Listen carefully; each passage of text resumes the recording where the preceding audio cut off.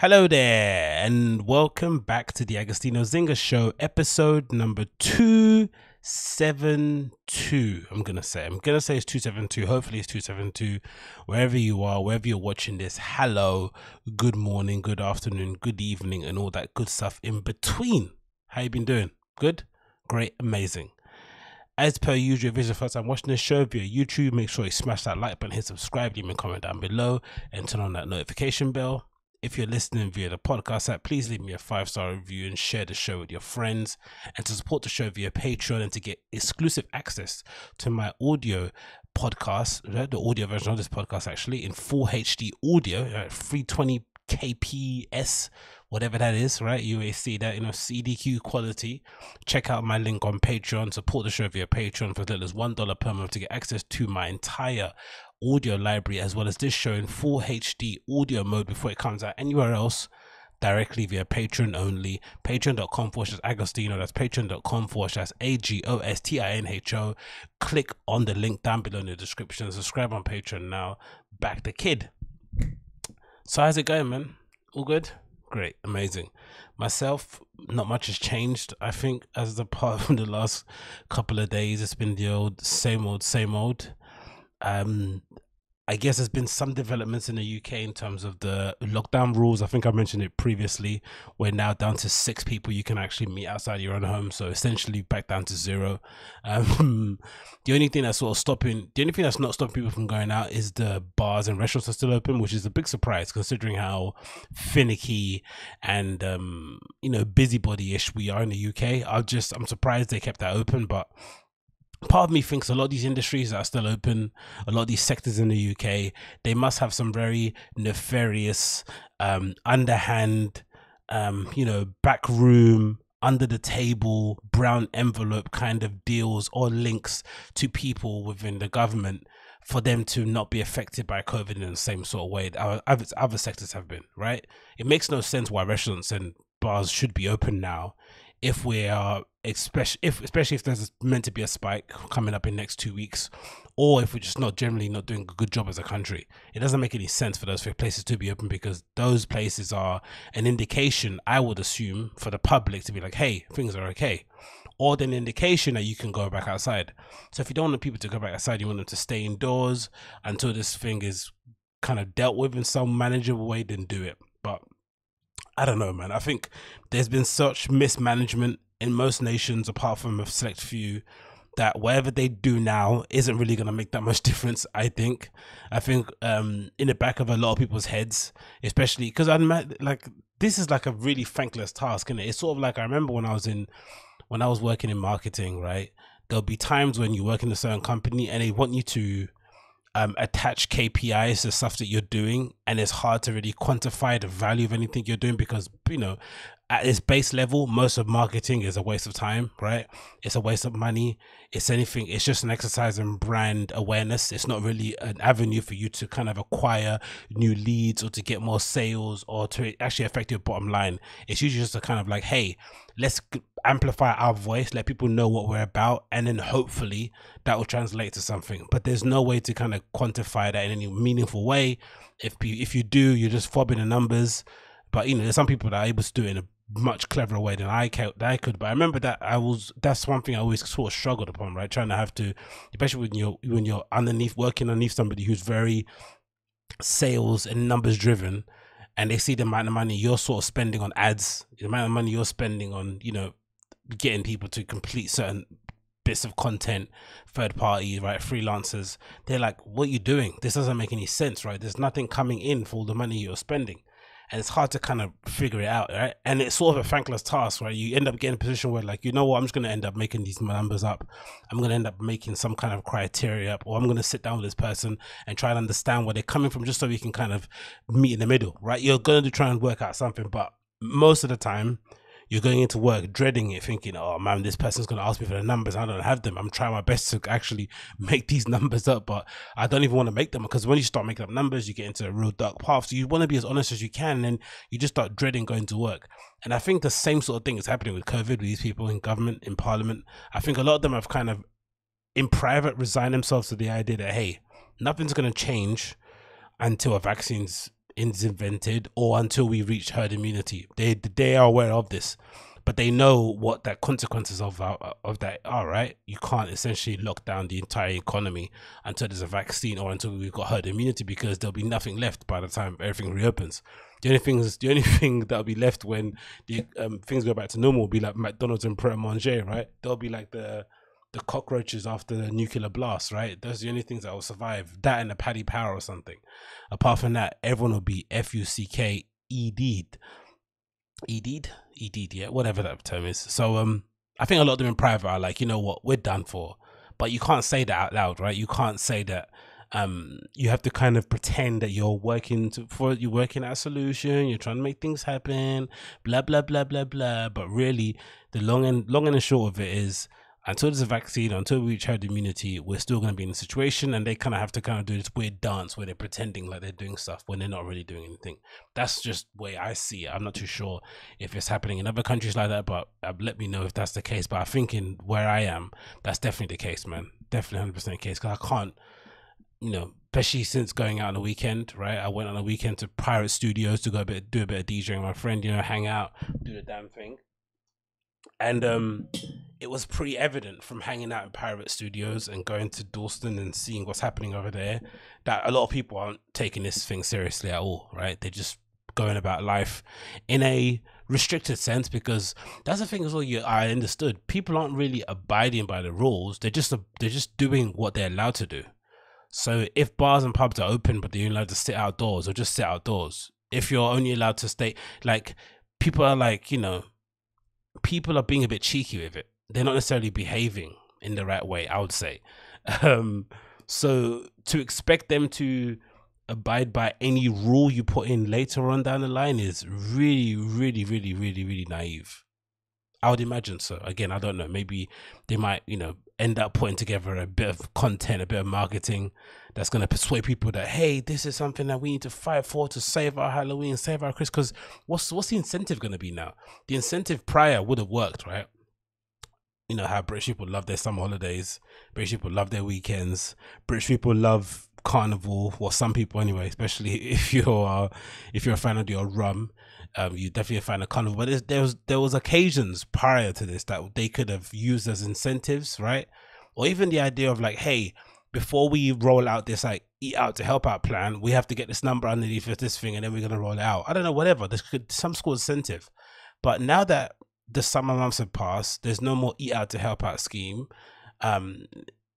What incentive is there to get people to kind of abide by the rules, especially when it starts getting cold and people are really fed up, right? Because the last thing you want to, it's bad enough that you can't go out when it's hot, right? It's bad enough, but you can make some excuses. Okay, it's too warm out there, I don't want to get bad. But to have to stay in when it's cold, when there's nothing to do at yard. And, you know, part of the reason, you know, in my experience, especially from the time that I've lived in London, the funnest nights have usually come during the winter, right? When you're popping around from place to place trying to find shelter, and you stumble into some, you know, random warehouse party somewhere, and you end up having a sick night. Those are usually the best, in my opinion. But God almighty, man, just imagine. So yeah, Dawson was a bit weird, a bit of a weird mindfuck going around there, because just no one's abiding by anything in it. Because again, the area that I live in now, everyone's pretty strict about, you know, wearing a mask. It depends. If I go to the supermarket, like let's say in the morning, most of the people are wearing masks, right? If I'm walking around the streets in the morning, go to Tesco Express quickly or whatever it may be, everyone's wearing a mask. But the later it goes on in the day, people start to get a bit loose. But in general, you do feel like there's an awareness of something going on in the world. But you go to Dawson, it's so trippy. It's like nothing's happening. Like you'd be mistaken, it was just another regular day. If an alien just was plopped in the middle of Dawson and was told, hey, there's the global pandemic going on that's like ravaged, you know, nations far and wide, crippled economies, and left people with little to no hope for the future, you would never guess it was happening in Dawson. Somewhere else you would guess it, but not Dawson for sure. So that was a bit of a mindfuck, man. I'm not gonna lie. I was like, wow, man, bloody hell. And again, I wish I was that person. This is not even a slight. I wish I had that level of ambivalence and just not giving a shit in this, right? Just to kind of go out and live my life, but I can't. I really cannot. I really wish I was that guy. And this is a good time to bring this video up that I stumbled across of a group of, I guess, non-mask wearing what, protesters who stormed the Target, it looks like, demanding people to take off their mask. Like, just bizarre actions. But again, I wish I was this confident that this issue wasn't as real as it does seem it was. But let's play it so you can hear what I mean. Take your mask off! Yeah, take it off! Fucking idiot.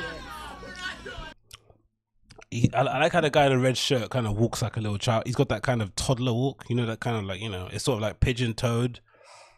But he reminds of the maybe it's the same dude. There was a video of this other, these, like a man and a woman outside of a restaurant somewhere in Florida berating the owner for, or berating the police for shutting down the owner of this bar because I guess they stayed open when they weren't meant to be open. And no, I think the bar actually had mandated a rule where if you wanted to wear a mask, you were free to. If you didn't, you didn't have to, right? It was kind of a up to you, for instance. And I guess in that state, you had to, it's mandatory with mask wearing inside any sort of business, I guess. And they sort of came to shut them down. I think it's the same guy on the red.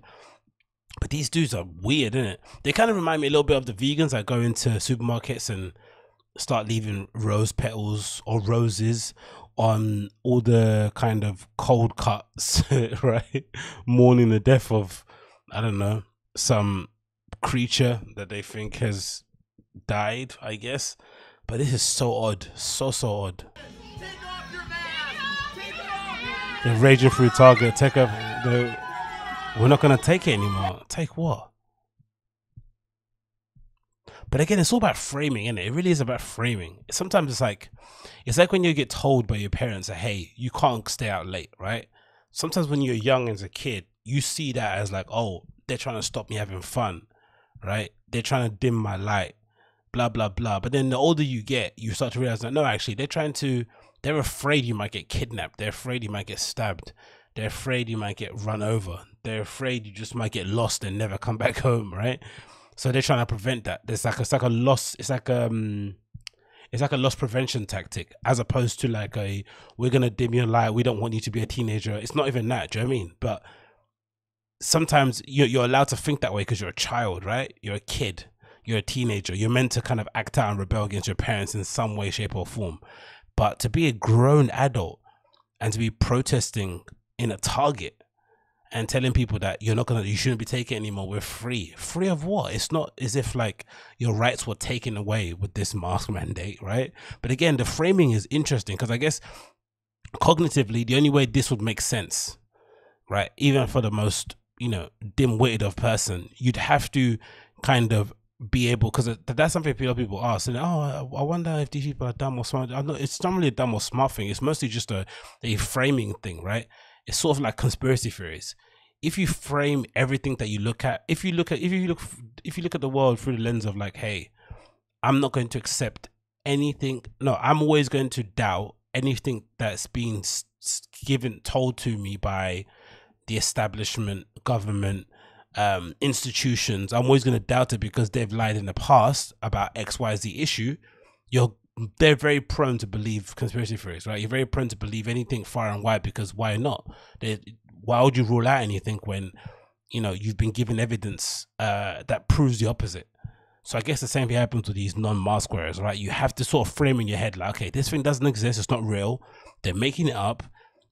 There's obviously a war going on that they're trying to hide from. There's bodies buried underneath the wires, whatever. You have to frame it in some way so that this makes sense, because anybody that's rational, anybody that's grown, anybody that's had, you know, that's got any kind of sense, anyone that has an IQ above 50, you have no way you're going to be able to do this with a straight face and feel, you know, any molecule of like. And again, it's the other thing too. Where is the shame? Where is the embarrassment? Does that not exist anymore? All right. Or just embarrassment. Forget shame. Where's their embarrassment? Does the embarrassment exist? Is that even an emotion people have anymore these days? Or because back in the day, embarrassment would have been like, you know, like these girls I saw earlier today when I went to go play I did some open deck night at Venue MOT. Yeah, at Venue MOT in South London, just near Canada Water. Pretty good, right? Had a fun night, enjoyed myself. But on the way there, I was at a bus stop getting a bus to the venue. And these girls, I guess, were doing a TikTok in front of me, and it was weird to see in real life, right? People are actually doing TikToks. It looks as worse as you'd imagine it to look. But I got it. I got why they did it, because where we were, it was kind of like, there wasn't much lighting, but in the light of the bus, the red rear light was sort of, illuminating wherever we were standing, and it gave it this sort of like red glow. So, it was a pretty cool time. It was a pretty interesting occasion to set up your phone and record, right? One in a million sort of time for you to do that thing. But you did see how kind of bizarre it looked in real life, and it got me thinking about stuff like this as well. Like, when I guess framing it in your head as like, we're cool, we're young, this is the stuff that we do, makes it normal, so that when people give you weird looks like I did to them, it doesn't really register, because you're just gonna automatically classify as like, oh, that guy's old as fuck, he doesn't get it. Same with this, right? Some people get it, that hey, you shouldn't be wearing a mask. Some people don't get it, and they're sheep. But yeah, interesting video, man. But look, the lack of shame. I guess the only person that looks a little bit shameful is this guy here in a red hat, ironically, who's got that Make America Great Again hat on, and he's got a t-shirt with what looks like a picture of Trump wearing the hat again on the shirt, which is ironic, isn't it? You'd imagine the hat alone would make you feel embarrassed, but just not even because it's a Trump thing. Anything like, I'm not even a fan of wearing jerseys. I think that's R-worded, right? It's just, I don't know, all these sort of like team things, just bizarre, right? Imagine, it's bad enough grown men go around wearing full kits, right? Like, imagine like you're Ty from AFTV, you're walking around in full kits. Imagine wearing a fucking hat from a president. Like, what kind of dorky behavior is that? Like a president hat. It's like those, like, it's bad enough when you get those developers in startups, right? Every startup I've worked at, you get those guys that go to developer conferences, and they always come back wearing fucking, ill-fitting merch from various brands that they had, spoken to at their booths, right? It's always like a medium, and they're always kind of, oddly shaped dudes, and, developers. They're not the most, they're not the, what do you call it? They're not example of good health. Let's just say that, right? Or good aesthetics. So you can imagine what a medium on those kind of guys is going to look like, or a medium for that example. But Jesus, man, like, at least, you can say, hey, that's my passion. I'm into, startups. This is the brand I like. But imagine walking around with the hat on that says Make America Great Again, and a t-shirt with his hat, with his face on it, with he's wearing the hat too. And ironically, he's the only guy that looks embarrassed by this whole thing. The only one. Everyone else is like smiling, and I don't know. I don't know. Yeah, we got someone. This could be some sort of parody, innit? It could be like a sketch on the show or something. It doesn't even seem real. Oh, it's like a picture of Barack Obama wearing the hat. I don't know what that meant to be. Is that like a, what? Is that like a troll? Shit post? I don't get that. Why would he wear that hat though? Hey. Look at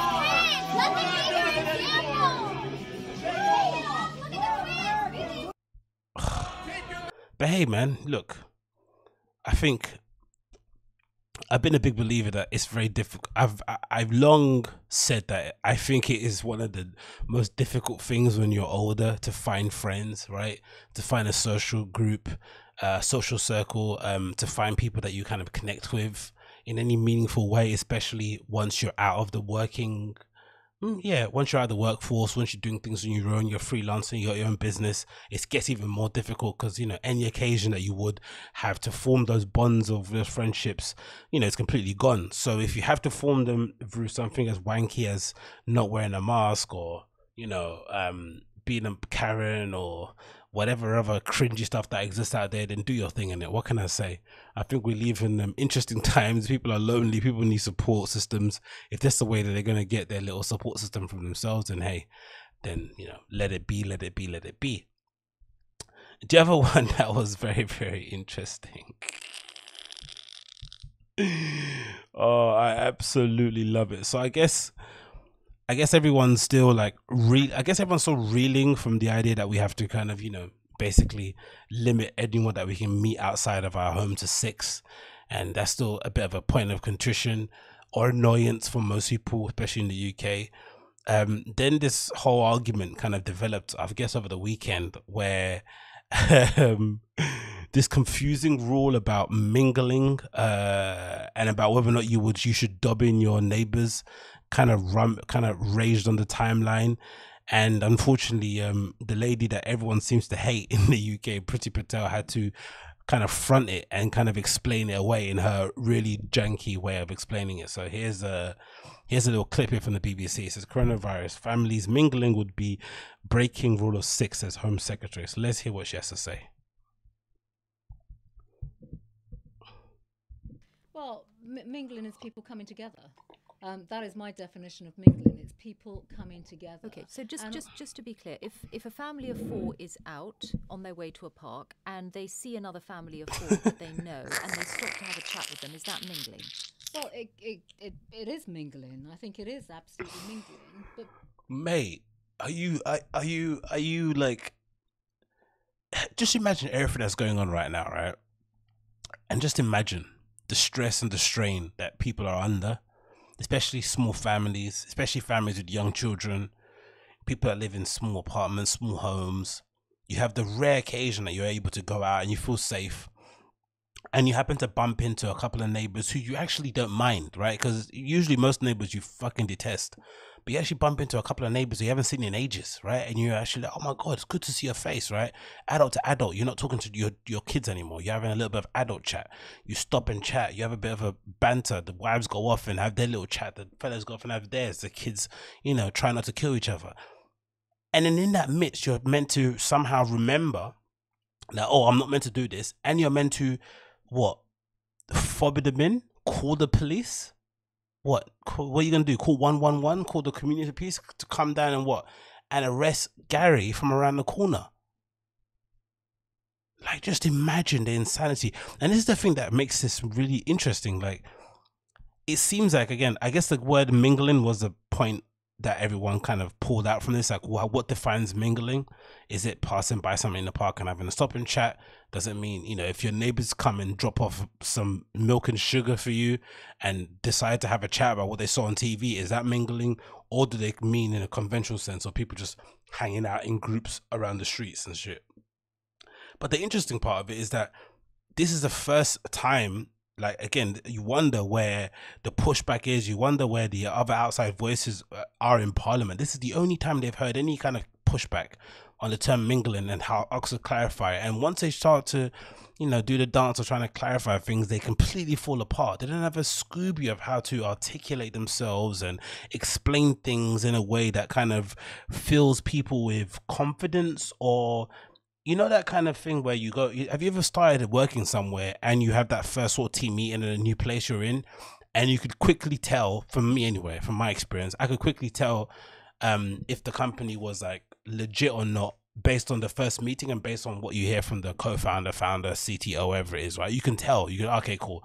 He or she knows what the fuck they're doing, right? That person's sharp. This is a great place. Or you can go on the other side and think, okay, this person's a complete muppet, right? It happens all the time.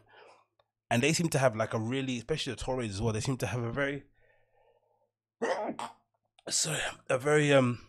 good way of reminding us all just how bad they are at communicating, which is interesting, just from an observational point of view, right? Considering that most of these people are very well educated, they come from very affluent families, they are, for the most part, career politicians. This is essentially their dream job. They haven't kind of ended up here because they failed at Wall Street, or they failed at, they failed in the stock market, they failed being an investment banker. They've kind of seeked out a career in politics, and they have absolutely no idea how to inspire confidence at all. It's all just confusion and that kind of weird posh stutter thing where you try and funny that I said stutter, but where you try and sound like you're getting to the heart of the issue, but you're not. Interesting, isn't it? Very, very bizarre. Providing, I think we have to put this into the context.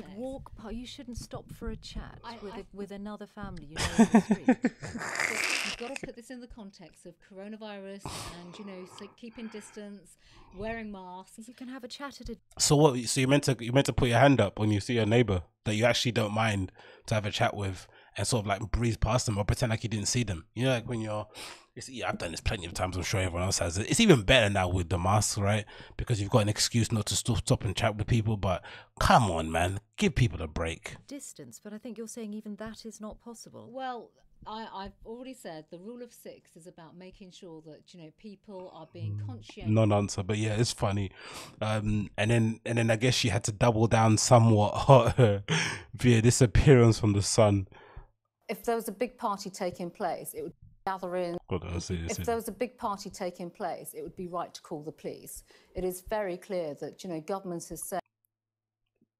Have you? I don't think she's got a funny face. I don't think I've ever called the police for anything in my life. I don't think there's ever been an occasion where I would, unless I legitimately saw a murder occurring on my street, which is, you know, probably unlikely to happen, or like a car accident. And even that, you know, you know, in the back of your head, don't get me wrong, it's a bad thing to think, but in the back of your head, you think, ah, probably someone else called him, right?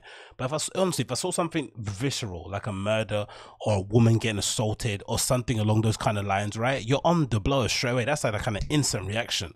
But a party, someone making some noise, like, if anything, the most I would do is go around the corner, go next door and knock, right? But I'm a big believer, even that, you know, it depends on who your neighbors are. It depends on where you live and shit. Like, you have to kind of, you know, you have to be a bit more street smart. You can't just be going around. Again, maybe for these people, you know, they live in Ladbroke Grove, you know, Wandsworth and Chelsea and Fulham and shit, right? They're surrounded by all these sort of, you know, lofty, tofty, you know, wine drinking at 2 p.m. sort of type people, right? So maybe that makes more sense. But if you live in ends, if you live anywhere where there's an immigrant population, you have to be very careful. Sometimes even in some of the more, you know, Caucasian neighborhoods, let's say places like Bermondsey, would you really want to go and knock on your neighbor's door in Bermondsey and let them know that they're probably causing too much noise, or there's too many people in their home right now and you look like me? Will you really do that? I don't think that would be a good idea. I really don't. Said people gatherings, you know, gatherings of 30 or more people, anyone that has effectively defined the rules, they will be helping to spread coronavirus. That is not a good thing, and obviously we all have a role to play. But it's such a stupid rule, because who's at this point, the amount of people that are actually putting on these raves, then it's not many, right? They try and make it seem like it's a big thing, but it's not as big thing as they're trying to make it seem. They're usually taking place in places where people aren't going to be snitched upon, right? You're going to try and do it as far away from people as possible, whether it's in a forest, an abandoned warehouse, some random Airbnb somewhere, but they're not going to be in a residential estate somewhere, right? Regularly. There's obviously some parties have happened here and there, some street ones, I get it, but for the most part, most of these parties are happening under the nose of everybody. They're happening, you know, sort of like hiding in plain sight, but they're not going to suddenly turn, you know, your neighbor's home is not going to suddenly turn into flipping XOY overnight. And if it is, more likely than not, there's not going to be the need to call the police, because they're probably going to hear it from down the road, isn't it? We're all taking personal responsibility. We all have to be conscientious to one another. You could call the police if you choose to do that. What would you do? Well, if I'm rarely at home, but you know, if I saw something that I thought was inappropriate. Where are you, Priti? Where you rarely at home? Where are you? Then quite frankly, I would effectively call the police, or if it was in a social setting as well. Well, the government advice is pretty clear. You know, people should not be. Imagine dubbing in your neighbors, man. Just imagine during these times, imagine dubbing in your neighbors, snitching on them. Like, God damn it. So bad, isn't it? Gathering. But the fundamental principles have not changed from day one of coronavirus. So police officers on the front line, if they see you out and about, they will, and if you're with other friends, colleagues, etc., in a small group of around 6 people, no more, they will. Oh, again, not my place to talk about a woman's body, but she doesn't look how she doesn't. Her face doesn't look how her body looks, does it? Her face doesn't match her body. That's what I meant to say, doesn't it? Is that always just me? Again, not to, you know, and maybe those chairs too. They're not the most flattering chairs for women, because those kind of weird chairs where they've got like a really long base and then a short back, they're sort of designed in a way where if you're a woman, you have to kind of sit really far back in them to hide, you know, to kind of make sure you're looking decent, or you got to sit around the edge kind of Trump style, right, with your kind of, you know, with your arse all cocked up. There's no other way to sit on those kind of chairs, so maybe the chair is not doing any justice, but that outfit and, you know, that chair, it's not really a good look. Effectively come up to you and they'll have a conversation, they'll engage you, explain the coronavirus rules, you know, keep LOL, I'll engage you, LOL. Distance, social distance, etc., etc. But of course, if you're not complying, they will effectively enforce a fixed penalty notice. That is a fine. That is if you're being non-compliant. And I will emphasise that is down to non-compliance.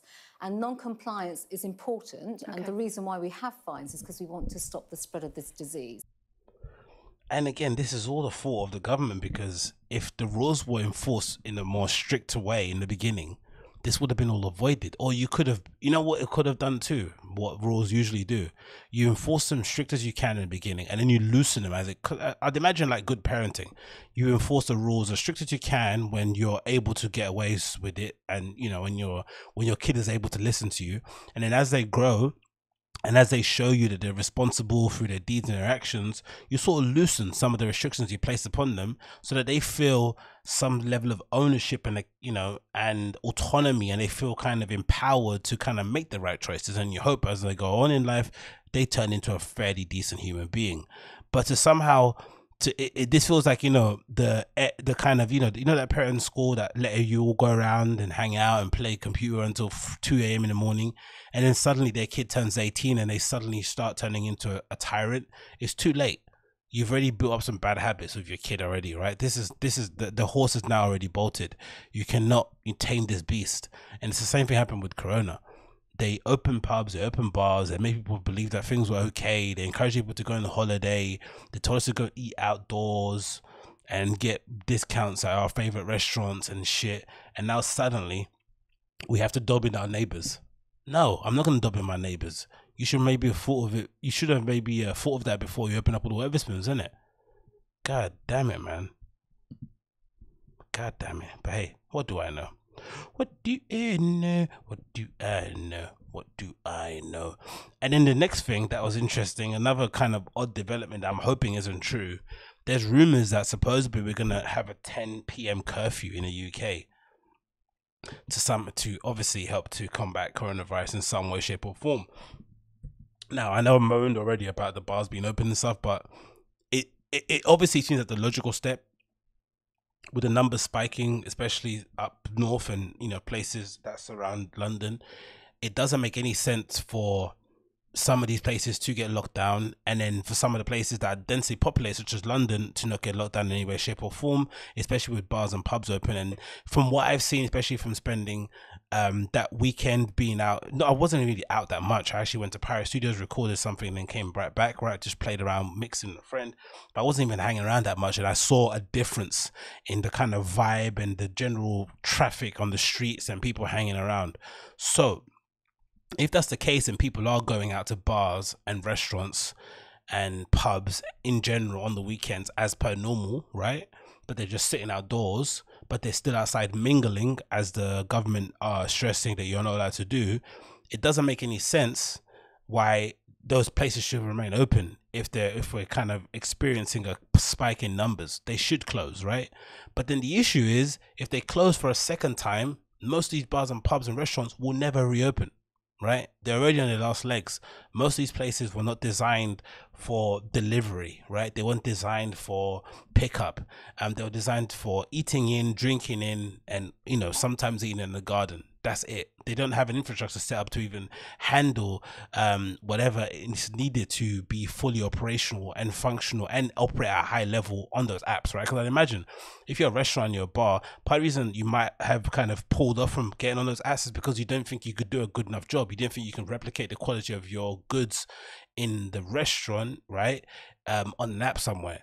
So to suddenly now be forced into doing so in order to keep the lights on must be a whole mad experience. And then now to do it, you know, in the midst of no support from the government, in the midst of what the furlough basically scheme is coming to an end or something along those kind of lines. There's not going to be much cover in that respect. You're just basically left on your own and you're basically left in a situation where, you know, by the time, if we do go time for a second lockdown, again, like I mentioned previously, more likely than not, the only things that'll be open or that'll survive will be like the Prets and the Wetherspoons and the like. All your local bars and pubs that you've kind of known to love over the years will completely be, you know, they will be, you know, forgotten, literally be forgotten. Like, it will just vanish. there's no way they can survive a second lockdown. It doesn't make any sense. It really can't. And I imagine a lot of these places, especially in London, are suffering already because of the lack of tourism. So imagine trying to tell them that, hey, it's going to be okay if you go under a second lockdown, a 10 p.m. curfew. It's just insane. It really is. So this is from the Andover Advertiser. Says 10 p.m. curfew is on the way within 2 weeks, with pubs and forced to shut early. It says the UK faces a 10 p.m. curfew within 2 weeks, according to reports by a number of national media outlets, which is definitely what happens every time there's a change in our approach or in rules. They're usually leaked to the press or to media beforehand, I guess, to kind of gauge the public sentiment or to kind of prepare people for the change. So it's not like a ball out of the blue. So if they're reporting this, it's more likely going to happen. So again, if you're listening or watching this and you're from the UK, I'd advise you to get as much raving and skanking and debauchery out of your way in the next 2 weeks, because after that it's kaput. According to reports by a number of national news outlets, it is understood the government is considering the drastic measure in the Pacific local areas if there are further spikes in COVID rates. Bolton in the northwest became the first town in England to have a curfew imposed after cases surged. All hospitality venues were told to shut with immediate effect to people eating and drinking on site. This includes pubs, restaurants, bars and cafes. Like, that is a lot of businesses in London. That's a lot, right? That's a lot of people who life work is going to go completely under the drain because the government weren't able to mandate some level of kind of lockdown or mask wearing earlier on in the process to kind of avoid this. And again, this is the wackest thing ever, isn't it? Boris nearly died and they still didn't know how to fix this, right? Their leader, right? Somebody they kind of hold up as being the guy, he gets it and they still didn't change tack. That's when I knew it was over for us. That's when I knew we were going to be in for a year of this shit. When Boris got it, nearly died, and still nothing changed in terms of the approach from the government. It was still the same kind of hands off. Oh, let's change the slogan, let's change the color of the slogan, use your sense. What was that flipping annoying one they did previously? That kind of hands off, or be safe, be vigilant, that sort of nonsense. It's just mad, isn't it, to think that. It continues, says, yeah, they can stay open as takeaways, but only until 10 p.m, which, you know, what's the point? Between 10 p.m. and 5 p.m, all hospitality venues must close. But I've noticed, especially from what I've heard, people speaking of bars and stuff, a lot of places are staying open well past their actual closing time, just to kind of get in a bit more money. And I guess it's kind of been a bit of a silent sort of like head nod kind of acknowledgement that everyone sort of knows people are just, you know, kind of skirting the rules, but they're doing it just so they can keep the lights on. It's not because they have money hungry landlords and bar owners. It's because they respectively are paying out of their nose. They're still paying rent, most of these places, right? Mortgages haven't gone down, no one's giving you discount on rent. It is what it is. It is thought that ministers will consider extending the policy in other towns. Let's get rid of this. In other towns, according to the PA news agents, Downing Street did not deny reports that the curfews are being considered to slow the spread in corona. Jesus Christ. When asked about the reports that curfew be introduced in London, a number 10 spokesman said, we will continue to keep the transmission rate under review. We've introduced a rule of 6 to try and bear down on the transmission rate being given. That's given that right recently. But as I say, we will keep that data and scientific evidence under review. So that means we're definitely going to get another one in the UK. 10 p.m. curfew. God almighty. It's going to be disaster. People aren't even listening now and the rules aren't even that stringent, right? They're not even that stringent here, the rules. They're just, you know, keep your distance, wear a mask when you're indoors on public transport. People are still not able to keep, until to abide by that. So imagine 10 p.m. curfews. Wow. A second national lockdown will be likely to have a disastrous financial consequence for the UK, Boris Johnson said. He was asked by the Conservative MP and Chairman of Digital Culture, Media and Sports Select Committee, Julian Knight, whether the country could afford another national lockdown. Mr. Johnson said, I don't want a second national lockdown. I think it would be completely wrong for this country and we're going to do everything in our power to prevent it. Which means what? Get people more infected. Again, this is all okay. I don't mind not locking stuff down, but when you can't handle people, you know, demanding more tests, and then you're saying the service is buckling due to unprecedented demand. It's like, no, it isn't unprecedented. You full well knew the numbers. You knew people were going to panic. You knew people, like, why wasn't this considered? There should be, like, it's just mad, isn't it? Like, honestly, like, I honestly don't mind let's just kind of tough this one out, right? but you have to tough this one out with under the right conditions, right? There should be a lot of tests just available just for the sake of it, just to kind of get that shit out of the way. The PPE in some places is still a bit of an issue. It's just like, oh, one mess up after another. Can we afford it? He says, I very much doubt that the financial consequences will be anything but disastrous, but we have to make sure that we defeat the disease by the means that we have set out. He says, so when I see people arguing against the rule of 6, saying that the government is coming in too hard on individual liberties and so on, I totally understand that and I sympathize with that, but we must defeat this disease. Cool, man. All this blubber is awesome, right? He's trying to do his best Winston Churchill impression. That's cool. But again, where was all this energy in the beginning? Where was this energy when actual leadership was needed? Where was this guy, bruv? Where was he? Like, it's just a madness, bruv. Absolute madness. But hey, what do I know? Next, let's move on. So much to get through. Oh, I saw this really cool video that made me miss raving more than ever. I think I mentioned it a few times on here that I've been actively avoiding watching anything that involves a live DJ streams, ironically, even though I'm the one that's kind of, you know, putting out my own DJ sets, which I'll be putting out more of on this channel, so keep an eye out for that. I'm going to be live streaming every Wednesday and Fridays. That's going to be every Wednesday and Fridays I'm going to be live streaming directly on YouTube, so definitely check out and keep abreast on that for my DJ sets. I'll pop up your notifications, so make sure if you haven't subscribed and liked the video and turn your notification, make sure you do that. My live DJ sets will be streamed via YouTube and Twitch on Wednesdays and Friday evenings, so definitely keep an eye out for that one. But so this cool video, a bit of a throwback of the good old days in Ibiza, right?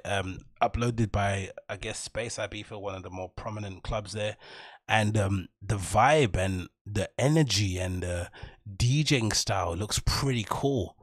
And again, maybe a reflection on, maybe a good reflection on how things have changed in Ibiza for the better and for the worse, and also just a reminder of like what it actually means, what kind of the effect of nightlife, right? The effect of that scene, that music, and the amount of good experiences that have kind of emanated from that one space. The amount of people who met some lifelong friends, partners, who, you know, had some memories that they will never forget, pivotal moments in their life that took place in and around this space. And it's just really, really cool to watch. I'm going to play a little bit of it for you now. It says late 90s. Eric Murillo, actually, ironically enough, RIP, and Jose Divine.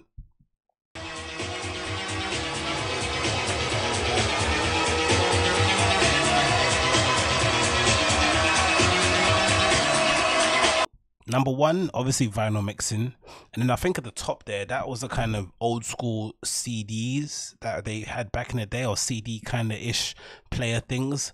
You couldn't necessarily do much with them. It was basically just, you know, you can scan a CD. You could at some point, I don't think it was even a cue point, it might have just been a pause, and that was it. But look at the size of that mixer, right? The fact that you have to kind of basically, you know, jump across both turntables to get a look on what you're playing. The mixer's that big.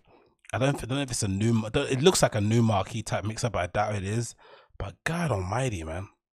And imagine playing in such a damp, dingy club, right, with little to no ventilation, and you're playing vinyl. It's all warping and shit. That probably added a lot to the night, right? The fact that things were skipping, the DJ was battling hardest to kind of keep things in sync, blending in different ways, because that's what I actually miss, that kind of idea of like mixing and blending, not just everything has to beat match, because that's an obsession you get with CDJs and, you know, the new era of DJs nowadays. Like, it's not, you know, just because you mix beat match doesn't mean that, you know what you're doing. Part of the beauty of some of the beauty of some of the best DJs in the scene is their ability to basically weave a sonic set without having to rely on beat matching. One of the great examples of that is DJ Harvey. You know, he's able to kind of play everything from like 90 to 150 BPM in one set without it kind of feeling off and whatever. And that comes from the ability to kind of weave stuff in, you know, the tonality, the key of things, all this good stuff. And a lot of that comes from this learning experience, right? Having to play on systems like this, you're having to rely a lot on intuition and feel and just vibe, as opposed to waveforms or whatever.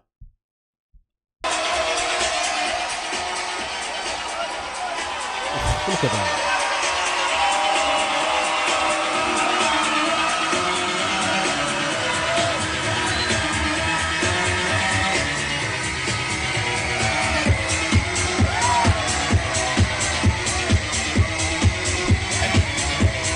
And look at the difference too. Everyone dancing, right? People's punching the air, fists in the air and stuff, having a good time. This is very, very different from the video you see.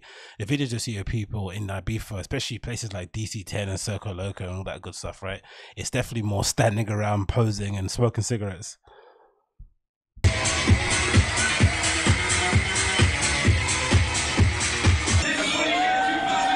Jose, do you look? There's a guy on a fucking trumpet behind the booth, man. That is, if that's not Ibiza, I don't know what is. Like, you know, random sweaty, wide-eyed white guys in the booth, mad people whistling and panting and hollering on a dance floor. This is peak Ibiza, peak. This is kind of a visual representation of all the interviews and stuff I've read concerning that area. Look at that. Look how fun that looks, man. I miss raving so much.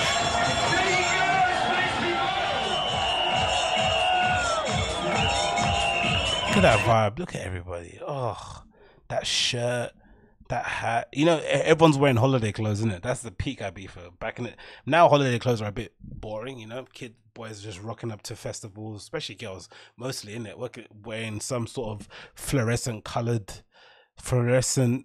bra bikini top with some bondage trousers. Guys are rocking up in the tightest shorts they can find, tightest t-shirts, and you know, full sleeve tattoos. It's completely changed, isn't it? The holiday wears. This don't get me wrong, look naff, but I quite enjoy that kind of naff looking holiday wear from back in the day.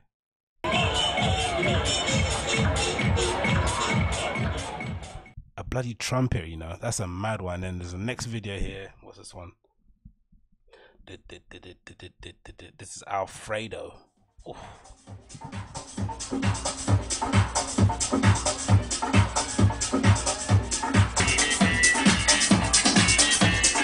For sure, the guy with a fan at the front is absolutely monged out of his head, innit? He is spinning, mate. That's the kind of thing that you do when you go to rave and you're actually feeling it at another level.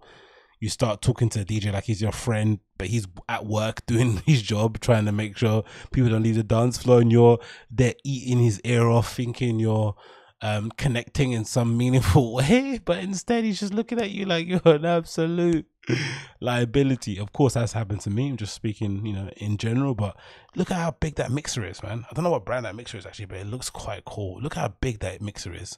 It's insane how huge it is. That the actual whole system itself, innit? From like left to right, just how big that entire space is that they're having to operate with. And again, open air. Does it look like an open air place? A lot of light coming in, playing on vinyl, things skipping around. Epic, man. These are the absolute bosses, man.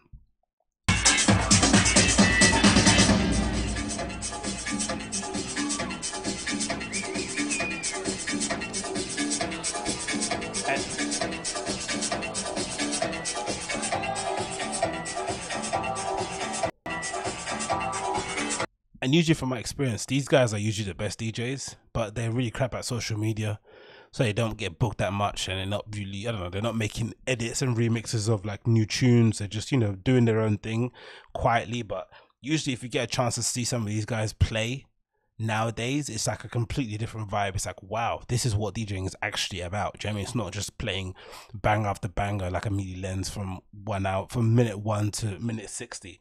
It's about actually crafting a soundscape, right? Creating a mood, connecting with people, you know, showing off your musical repertoire, showing off your interest, just, you know, whatever it may be, your taste in general. It comes through when they play this sort of stuff, I would think, anyway. Look at that.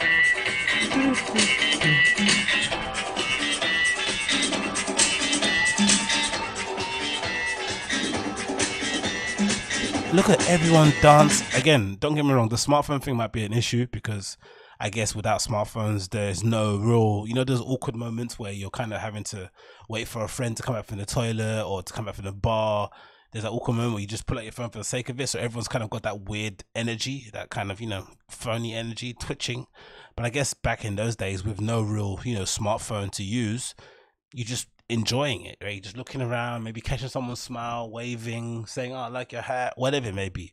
So that kind of vibe is there, but still, man, forget that. Just in general, just look how many smiles you see everywhere. Look, everyone's smiling. I guess, don't get me wrong, people are probably off quaaludes and whatever else, right? But still, smiles, dancing, hands in the air, people, you know, expressing themselves, just a completely different vibe. Again, these parties do exist now. Don't get me wrong, I'm not kind of fiending for times gone by like an idiot, but it's just a shame that you have to really go to specific promoters to get that kind of vibe. It just can't just be like a stock thing, just to go somewhere and have a good time and dance and, you know, let your hair down.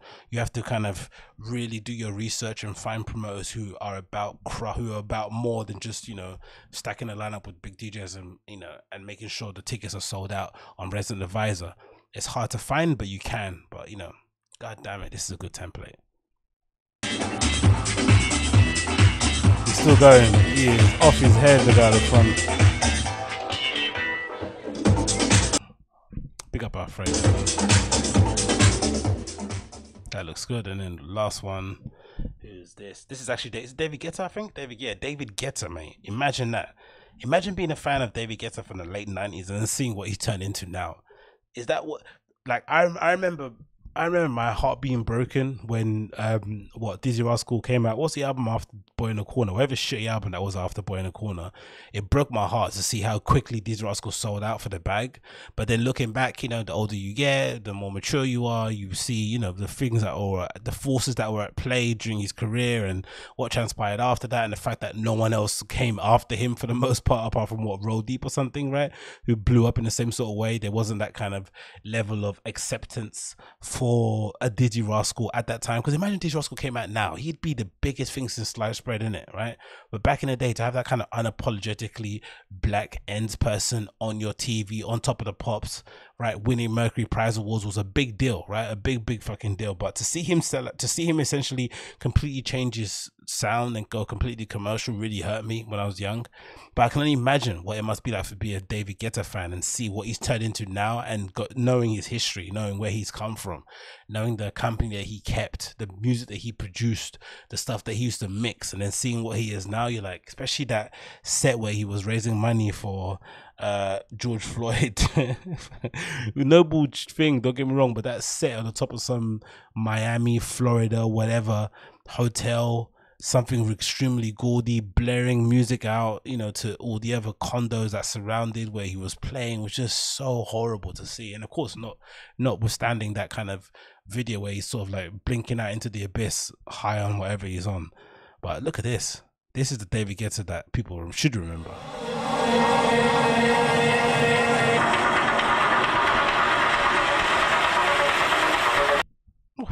Okay, look what he's playing.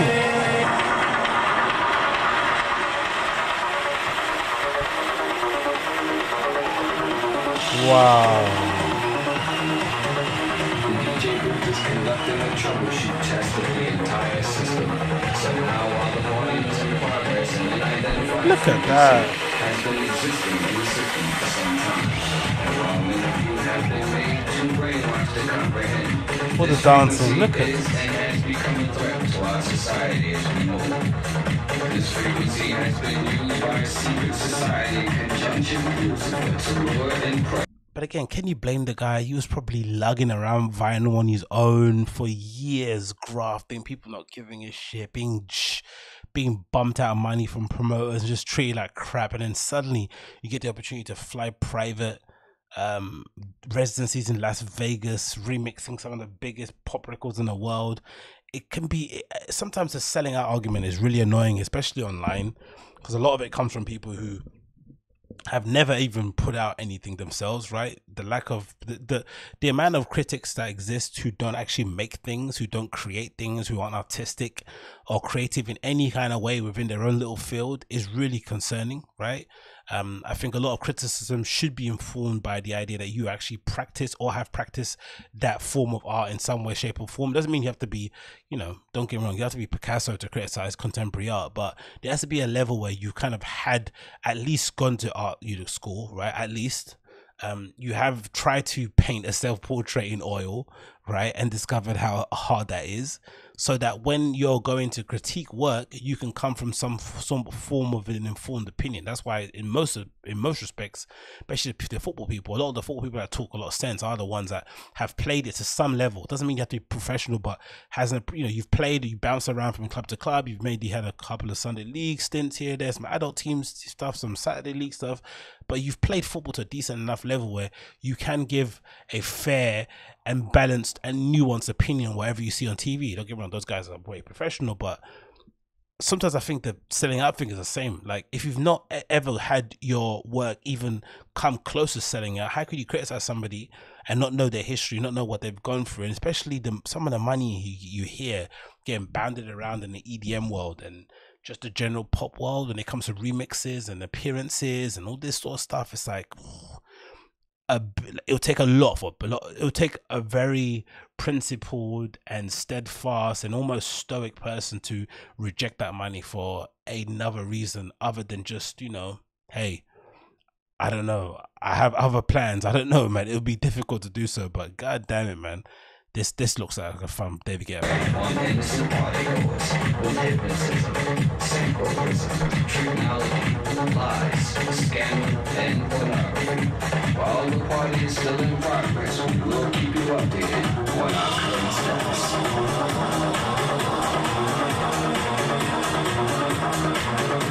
He even looks cooler, right? Don't get me wrong, he's still gunning, he's got really weird look how massive that bracelet was. That was probably the swag back in the day, innit? Look how huge that chain, that bracelet, that silver chain is.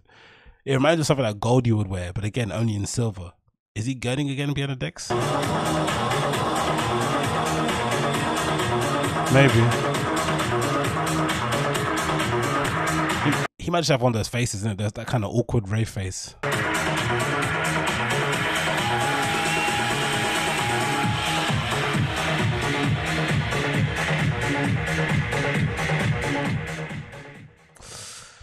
But yeah, man.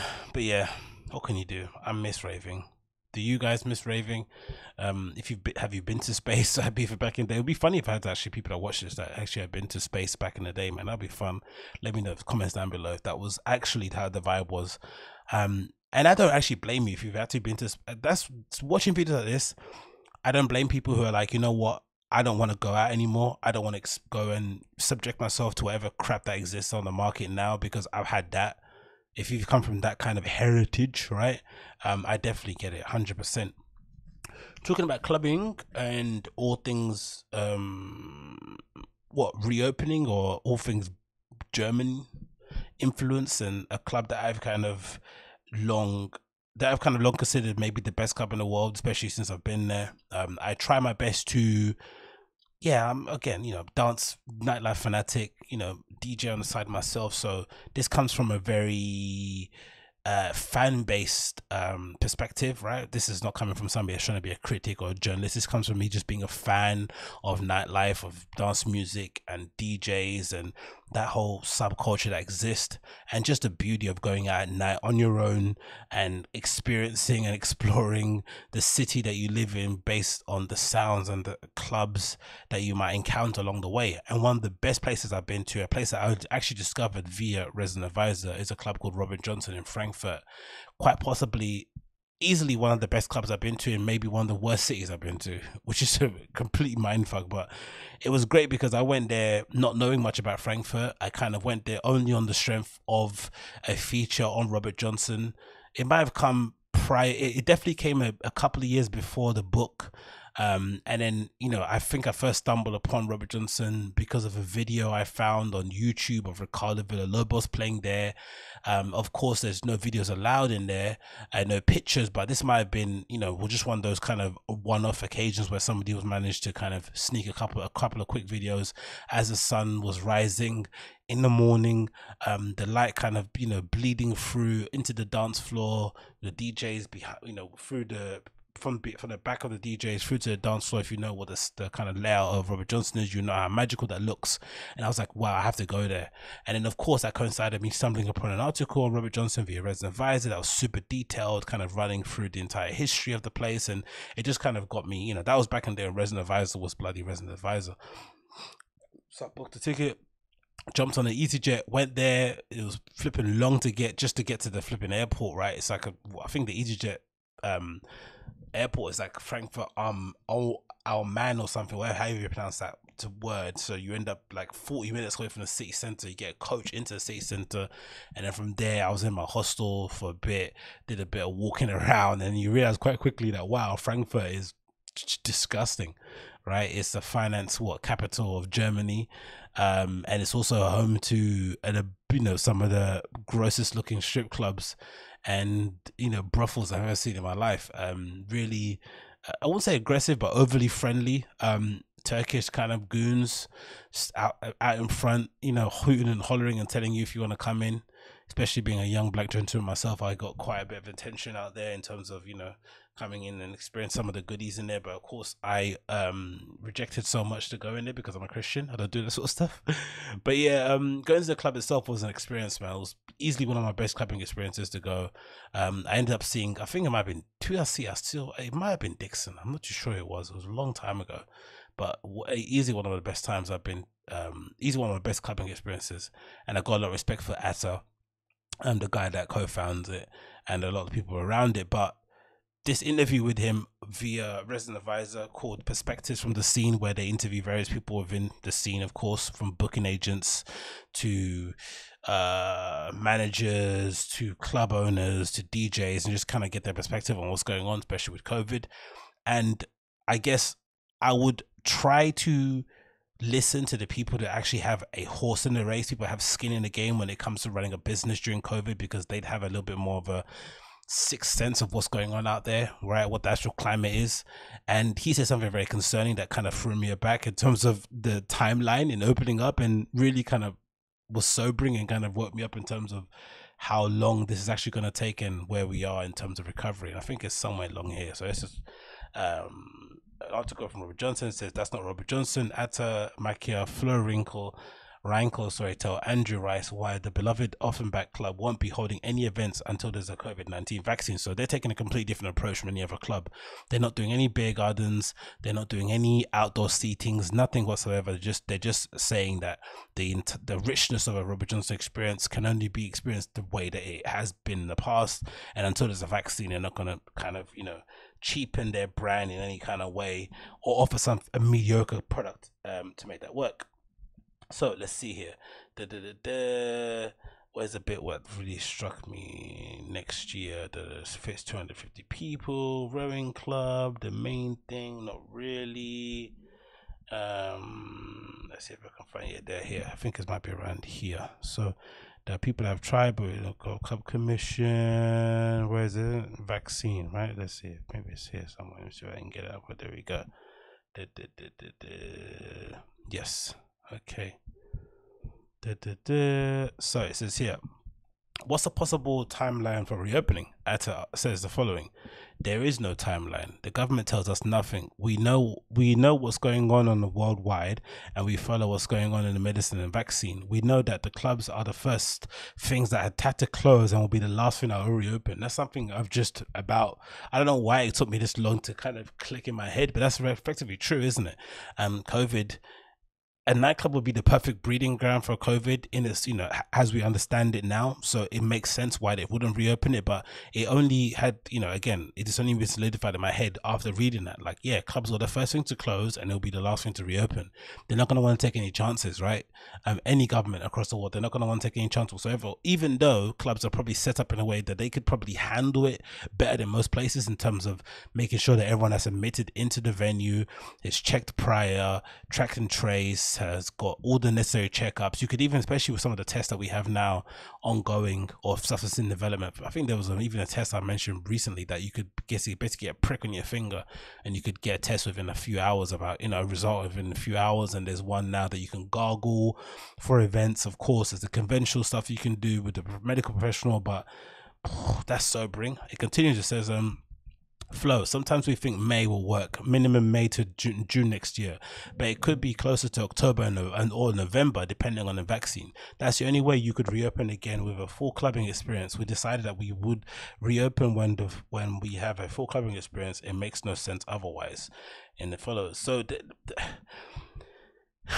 of course, optimistic part of me thinks, especially with Coachella and all these kind of big festivals that are essentially pinning all their hopes on next year. They've sort of deferred their events for next year. They haven't cancelled them. They basically just delayed them until the new year. There's a part of me that thinks most of these companies aren't going to risk not having an event on, so they're going to definitely put them on in some capacity, I'd imagine, especially if things are open air, especially with the fact that, by then, you should be able to go to open air festival, I'd imagine. Of course, it would depend a lot on the punters. Will customers and people be willing and comfortable enough to go? I think they will. I think the appetite is going to be really, really, really, really, really high or strong, whatever it may be. People are really going to want to go out and let their hair down and kind of forget about their troubles in some way, shape or form. But again, can they survive until then? That's the $1 million question. People will be up for it.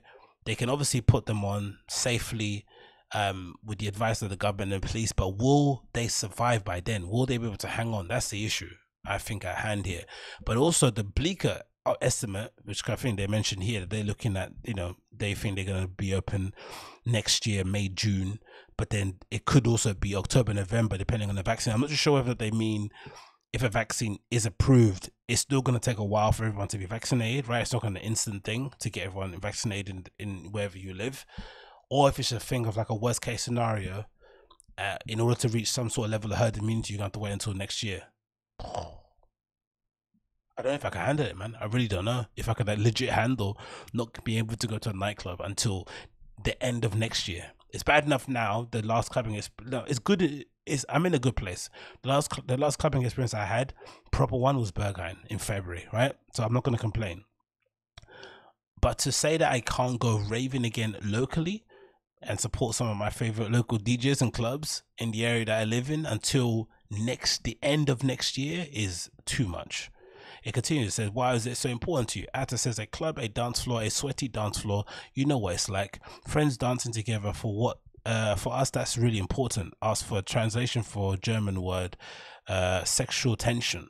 And it continues, says, Flo, it's about the intensity of the clubbing, which I definitely agree. I think that's part of the reason why some of these sort of like outdoor beer garden things have been a bit of a letdown to just look at from the outside in. Again, I think they're doing them pretty well in Berlin because, they're set up for open airs, right? It's the home of open airs. They've essentially got a long history in, successfully putting together street parties and open air parties in some way, shape or form. So it's no surprise that they're able to kind of, relay that into clubs, but not everyone's set up for that. Not every community is set up for it. Punters don't even want that sort of stuff. It depends on where you are. So I'd imagine a lot of places, especially the ones without the garden, they do rely a lot on what happens behind those doors when people get into close proximity with each other and the sound is blaring and sweat is dripping off the walls. And without that, it's like, what's the point? It continues, it says, Atta, if you don't have the sexual tension on the dance floor to get really close to each other and sweat, loud music, the light, the darkness, that's the one key parts of having a good night. I agree to that. The good music, the intensity of the sound system, the people dancing. It's not possible to have a good club night if everyone is standing 1 meter away from each other with a mask on. That's not Robert Johnson, which is, maybe not a dig at else, I guess, because they're doing things differently. But God, man, it's just making me think, I don't know, like, that's the worrying part again about next year. What do you guys think? Do you think this estimate is a bit extreme from the Robert Johnson crew. They're basically mentioning that we won't be able to club again until the middle of next year, or maybe the end of next year. And do you also think that there's no point of going out until there's a vaccine, because you're not going to be able to get sweaty next to strangers? Let me know in the comments down below.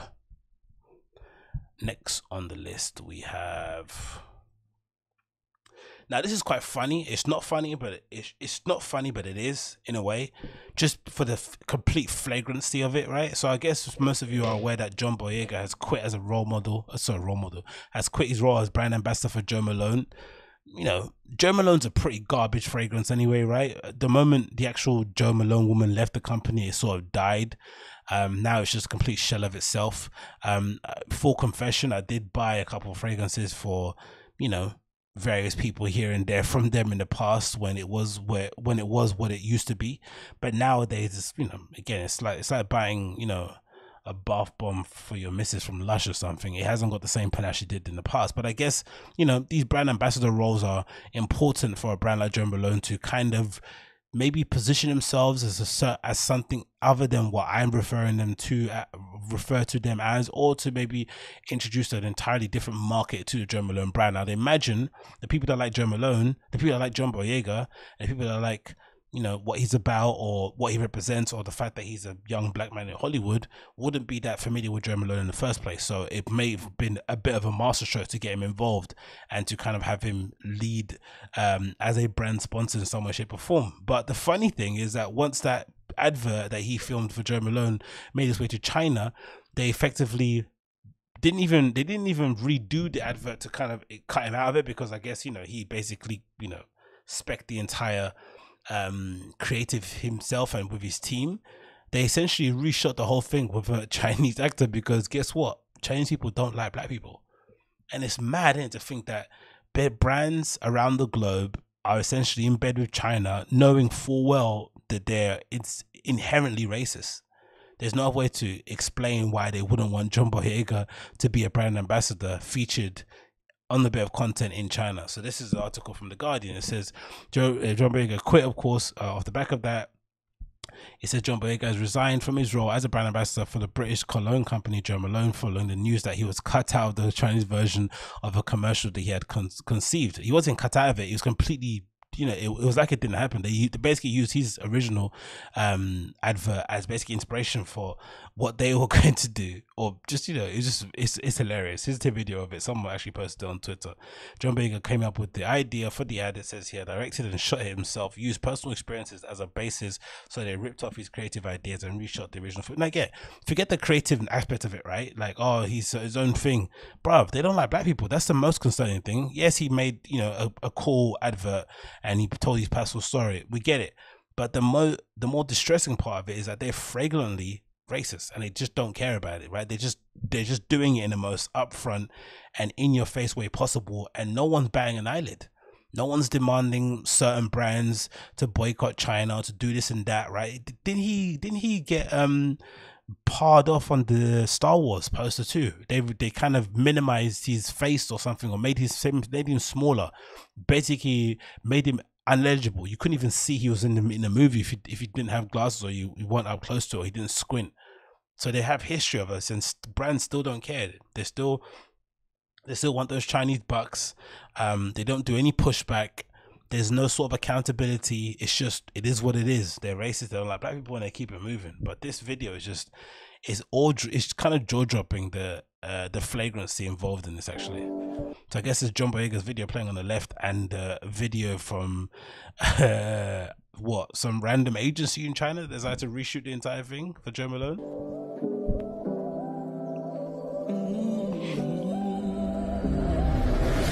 It would have been hilarious if they just would have got somebody, right, and just kind of a Chinese dude and just blackfaced him.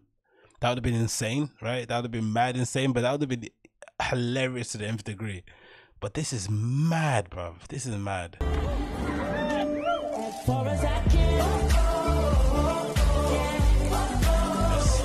that music out before I get copyright strike. But look at this. The whole entire video is just ripped and reshot.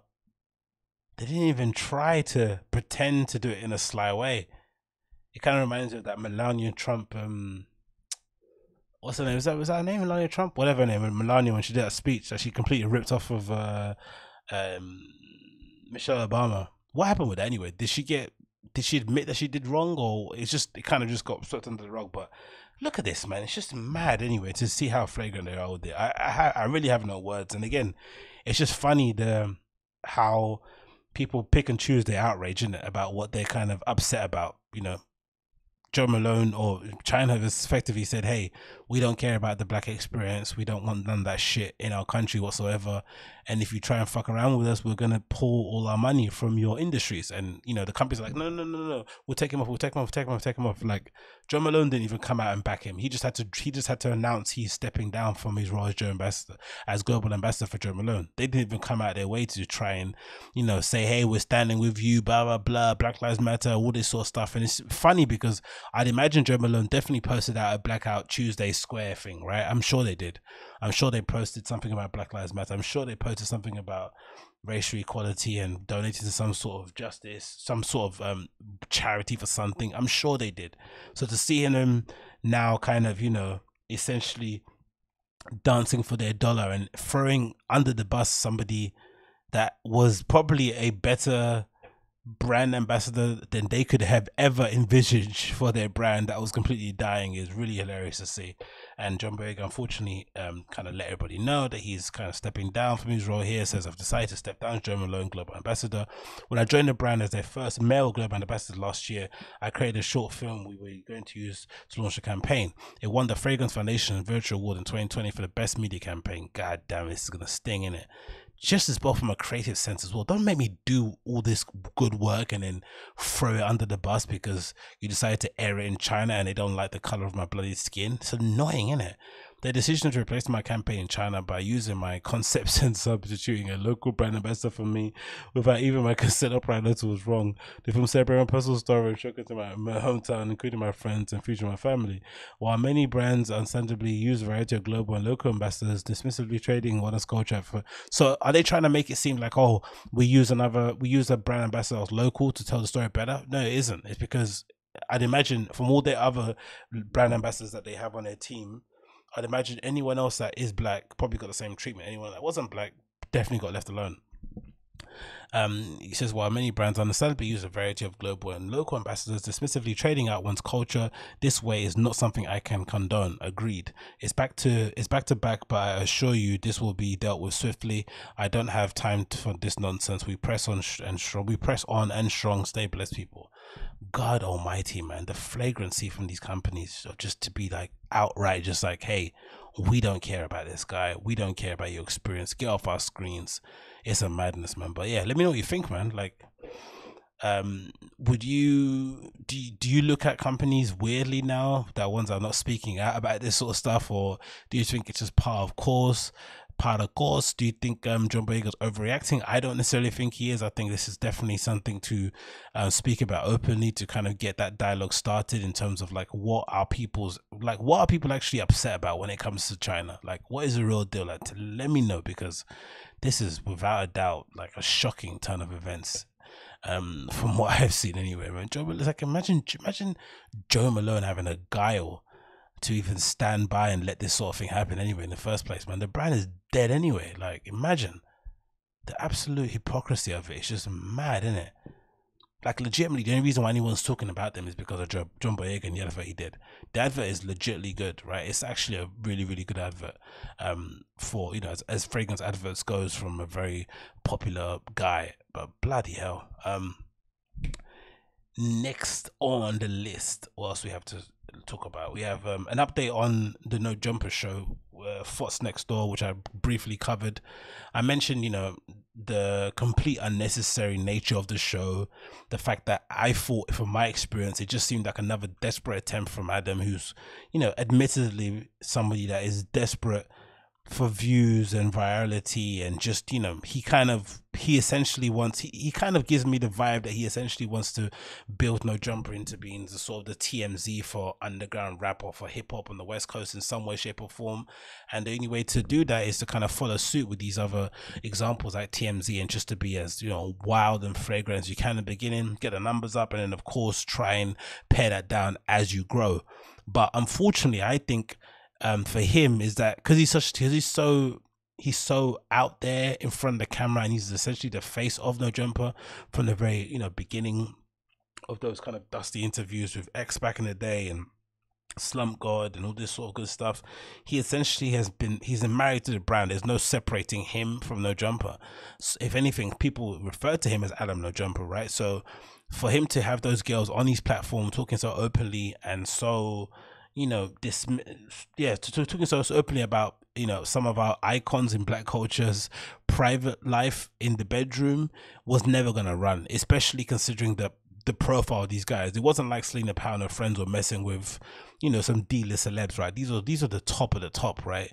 And of course those people are probably the most protective, if not the most protective people when it comes to their image and how they're spoken about in public. They're very careful to put out certain stories, to dismiss certain things, to ignore other things, who they stand next to, what award shows they go to, the brands that they endorse. Everything is always calculated and manipulated in some way, shape or form to create a narrative about these people, right? So those people aren't going to be the ones who are going to be open or okay with a fairly small platform or that has a lot of cultural relevance, right? Because that's the thing with No Jumper too. They might not have the numbers of a TMZ, but they have a lot of cultural impact.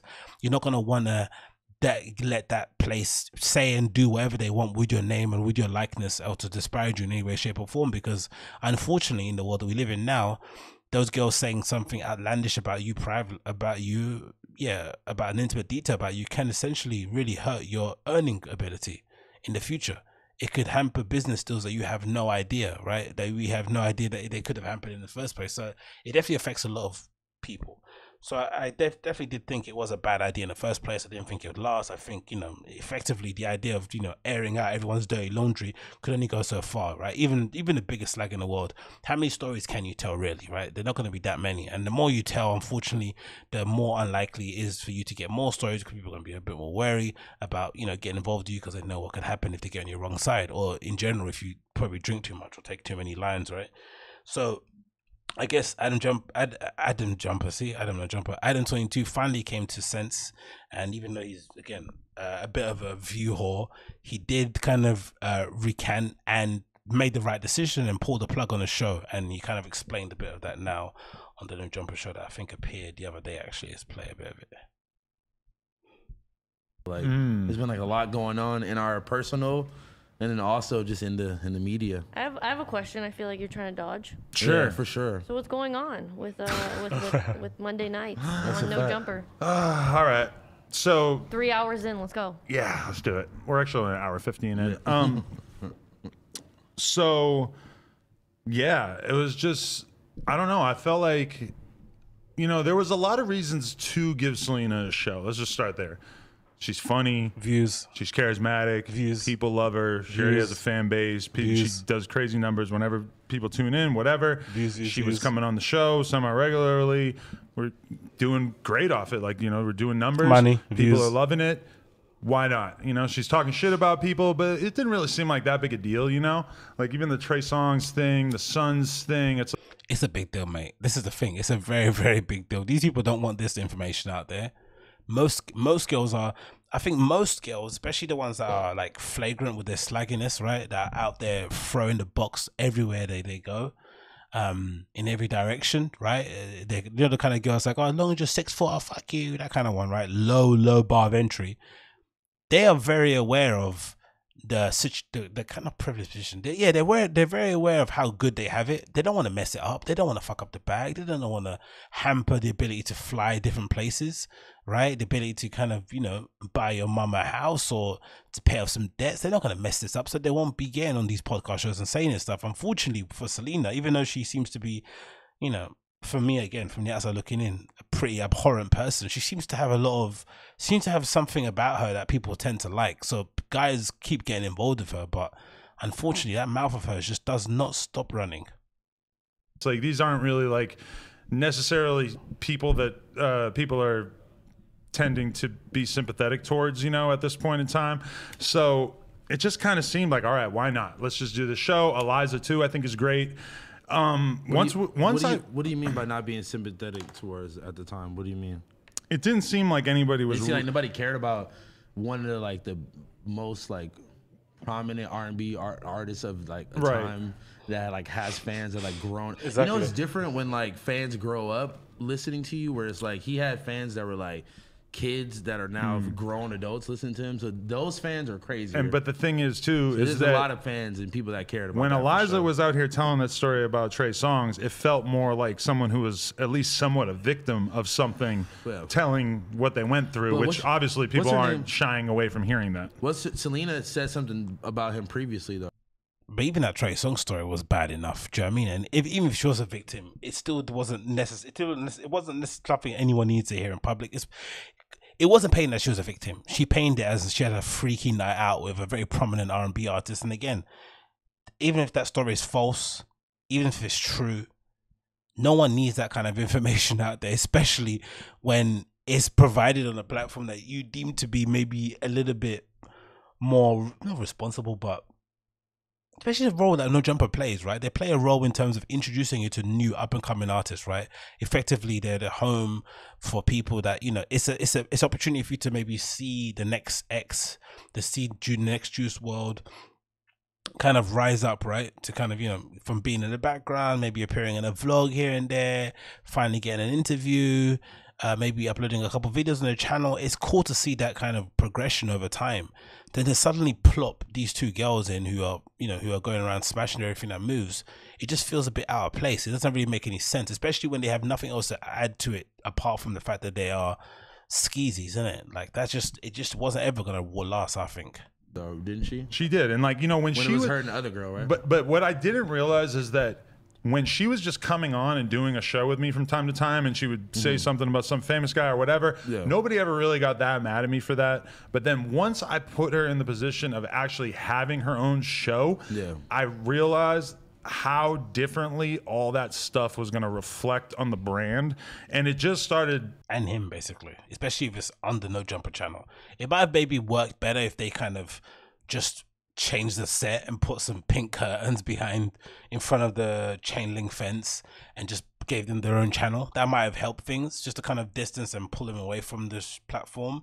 But again, I think considering all the flagrant and really unnecessary things that they post on some of these blogs on these kind of blog news pages on Instagram like Shade Room and Bossip and stuff, I still think there's a lot of stuff they don't post, a lot of stuff they don't want to get involved in because it's just too messy, it's unnecessary. It's gonna unnecessarily burn bridges. It's gonna allow you, it's gonna really limit your kind of scope of who you can appeal to.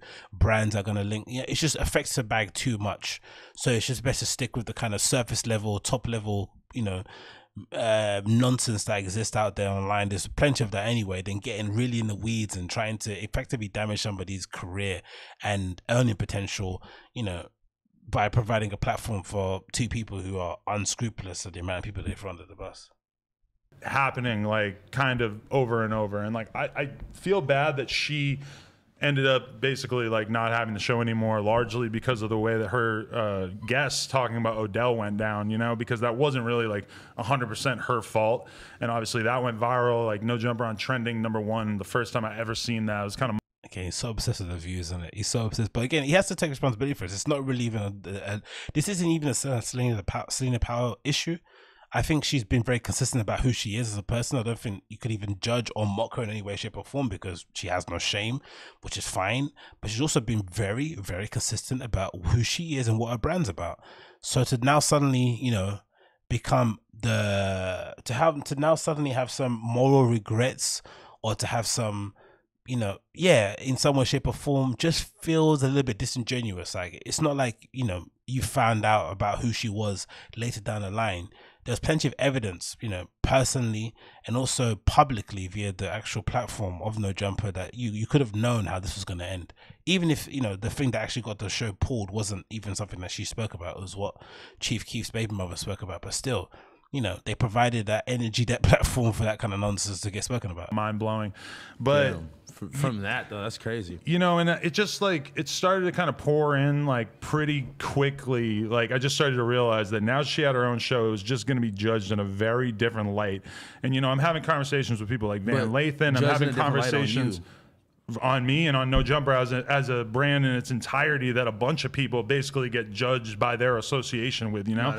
So I'm having conversations with Van Lathan, I'm talking to Joe Budden, and I'm Vlad, you know, and I'm basically starting to realize that there's just no way that I'm gonna be able to escape the narrative of No Jumper being used to destroy black men, and then also just the overall association with her because she's done so many toxic things. I hate to say it, but like, and again, that's the issue too. I think it's still been an issue if he was black. I don't think a white man, you know, in a black industry thing is a thing. But again, in America, there is this kind of understanding, it seems like, with people that aren't black in the industry, where they kind of have to tread lightly about how they portray people in the industry, which is really weird, because I think a lot of the nonsense that occurs is usually self-inflicted. It's not like journalists and bloggers are going out there and inventing narratives. For the most part, it's these artists and these, you know, influencers and public figures within that scene, within that space, who are making a fool of themselves in public,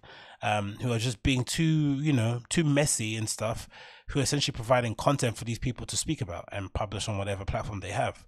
So to stand there and then, you know, kind of, you know, specify or to stipulate exactly how a white person should put content up on their thing is a bit rich, but it is a delicate situation. It's something you have to be mindful of.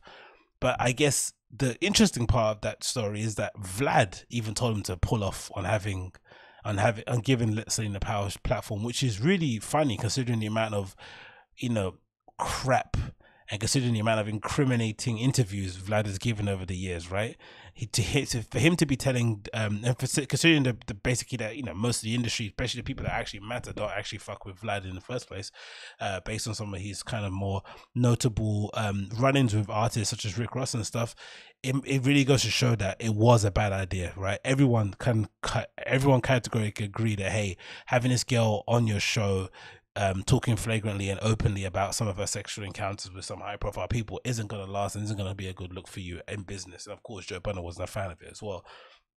But it's funny too, later on in the video, he mentions how he's co-host for the No Jumper Daily Show. I guess they do AD, who's kind of very plugged in with the scene.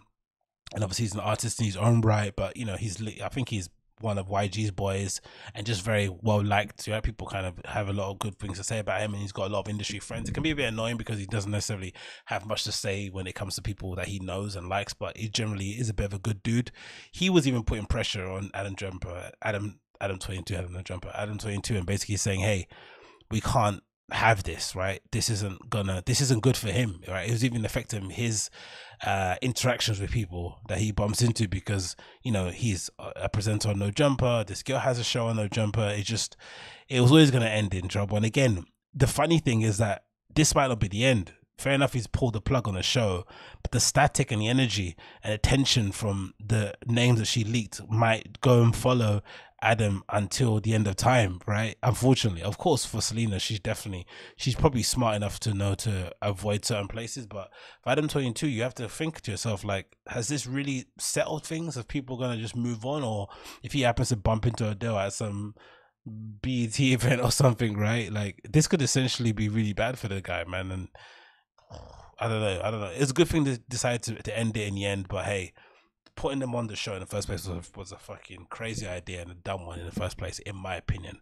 But yeah, what do I know? What else is on here? Let's move on. I think I might have to end it. It's about 1:30 actually. Not too bad, isn't it? 1:30. 1:30 isn't the shabbiest thing in the world to end.